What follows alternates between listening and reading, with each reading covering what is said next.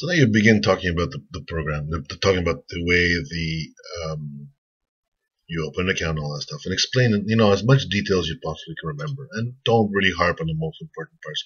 What you're trying to emphasize here at the end of the day is that the player, because we're talking to a bar owner, is that each player gets a membership card, and you want to end up with that. So basically, the way I describe it is the following. So, sir, in order for anybody to wager on our platform, they have to become members of social gaming.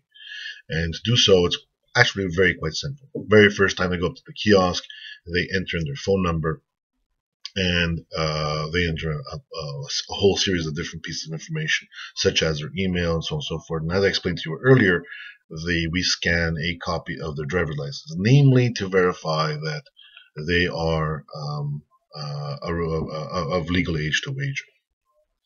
And once we've done that, you can appreciate that we've gathered a little bit of information about the client. And every single client needs to open an account. So they open up they need to buy a membership, They need to buy a membership. And these memberships range from $10 to $500.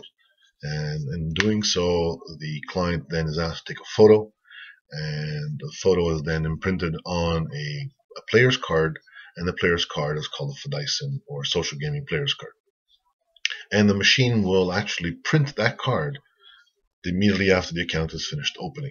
And you show them, and at this point you stop and you show them what a card looks like. Now, you continue by explaining, now, in order for him to wager, he needs to load money into the account.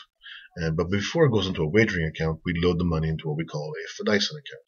And essentially, it's a closed-loop gift card for this bar. And the way it works is basically once you load it up, let's call it a $50 or $100 into the card, then the customer has a choice. Either he can, transfer 20, 30, 40, whatever number he wants into his wagering account so he can wager with on the horses or the dogs, or he can choose to come to the bar and use that card to buy himself a beer or buy himself a round, or in certain cases he can actually open up a tab with you. Now remember that you know at any given time how much money is in the client's account. And because you know that, you can lock it down. You can basically say, well, I'm locking down $50 or $100, whatever the case may be. That's a really added feature. Now,